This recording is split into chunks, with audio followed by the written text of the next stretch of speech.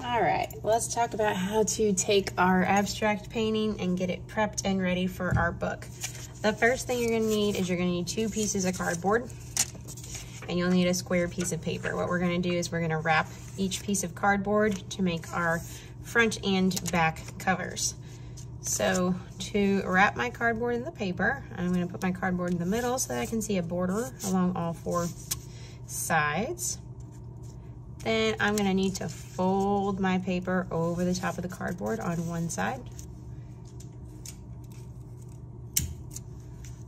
And I'll just use the tape to tape that in place. You can also glue it down if you would prefer. I'm gonna flip it over. I'm gonna do the same thing on the other side. Pull that over.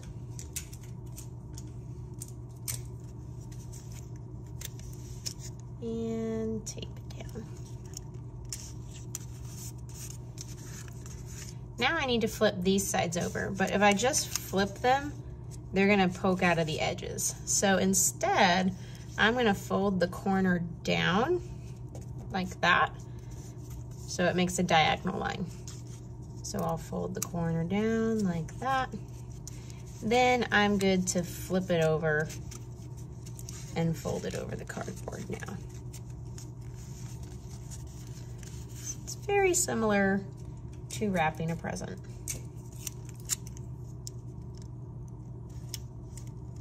I just want to make sure that my tape stays on the inside and I can't see it on the other side because that is my front cover, so I don't want to see tape there. But on the inside, it is a-okay.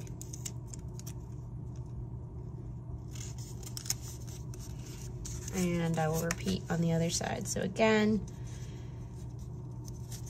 fold it down on both sides and flip it over.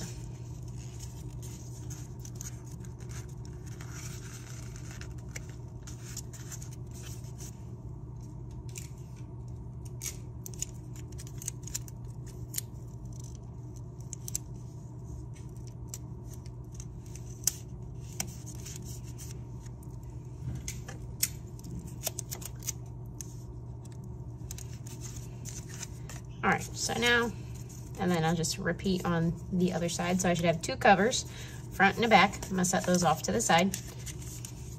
Now, I need to take my painting, and I have a template here that I'm gonna use.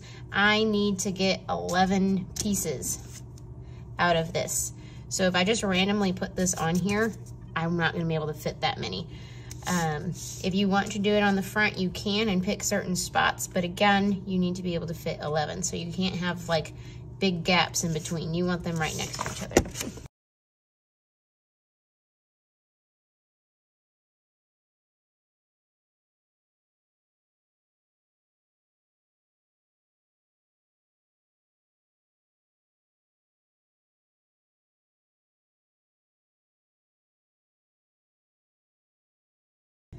All right, so now I'll select a piece that I want to be my front cover. I think the front cover is gonna be pink. I think I like this one. So I'll position it evenly on my paper and then I will glue it down. All right, so I got a front cover, I got a back cover. I don't put one on the back cover. If you have leftover paper and you wanna do something on the back cover, you can, but you need 10 squares for your pages. So I'm gonna set my covers off to the side, and I'm going to set my pages off to the side. So when I open my book, my pages pop out. So I'm going to have 3 pieces of black paper that I'm going to connect to create the inside portion of my book.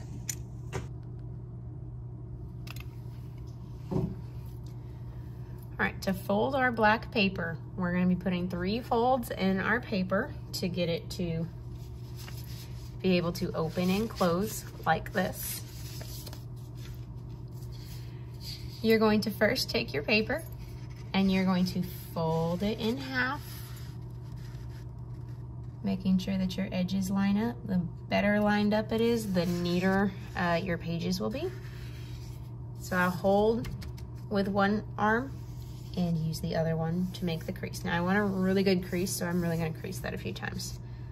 Then I'm just going to open it back up.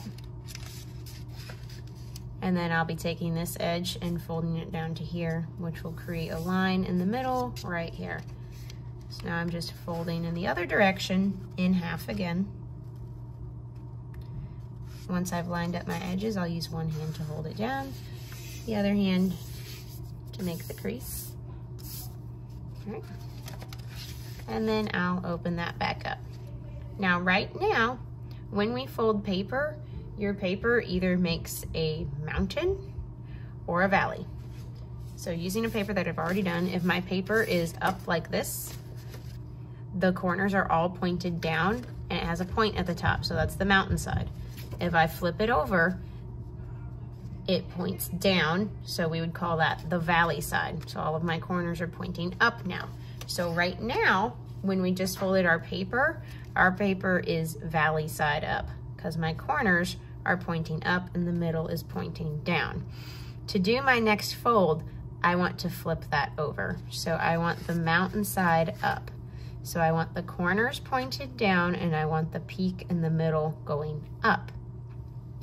I'm going to turn my paper so that it is corner facing me. So now it is a diamond shape. I'm going to fold right here. So I'm going to be folding this corner to this corner and creasing my line right there in the middle. What it's going to do is going to make a triangle. So I need to line up my corner really, really well. I'll hold with one hand and using the other hand, I'll make my crease. It's a little bit off, it's okay. It's better to just leave a single crease than to try and keep refolding it. All right, so now we have this. So now it's valley again. What I need to do is I need to pop this in the other direction, like that. So once again, that middle point, I want it to pop up. So I'm literally gonna put my finger right underneath it and push it so it pops the other direction. So now you can see these lines are ready to go this way. So what's gonna happen is these two folds are gonna come together and it's gonna kind of naturally bend in on itself. So again, the key is, if I'm here, I have to make sure that I pop it in the other direction and it will very easily fold up into this shape, okay? So it should open, it should close. You're gonna repeat that for your 3 papers.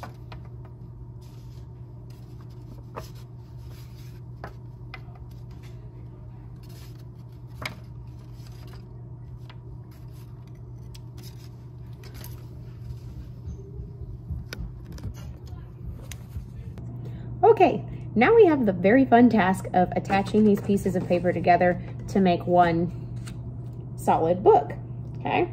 So when you look at my book, you'll notice some pages are squares, while others are triangles here, okay? So we did all the folding already. So what you should have is squares, triangles. You want to face your paper so that it is triangle side facing you. So I want the triangles to point at me. I don't want the squares to point at me. I want the triangles to point at me. Once I've done that, I need to check if my pieces are valley or mountain. Right now, all of my pieces are valley. So the corners are pointing up and the top is pointing down at the table. So if you're not following along, please follow along. You want to make them all valley. The middle paper, you're going to flip over so that it is mountain. So you're literally just going to turn that one so it's upside down. Where they connect is they connect on the square pieces that are next to the other paper. So I have a square piece here and a square piece here. They're going to, the valley piece is going to slide under the mountain piece, and that's where it will connect, okay? So I'll go ahead and glue that. So So I'm just gonna put glue along one edge. And then this is the piece that I'm trying to connect.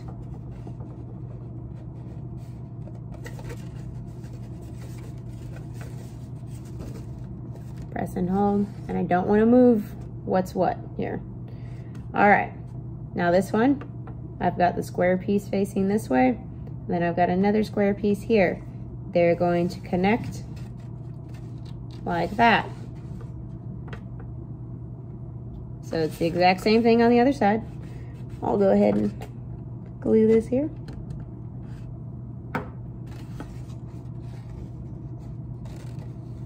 And then we'll connect it down. Now what should happen is I should be able to push from both edges, and it will fold up and compact into one small piece. So it opens and it closes.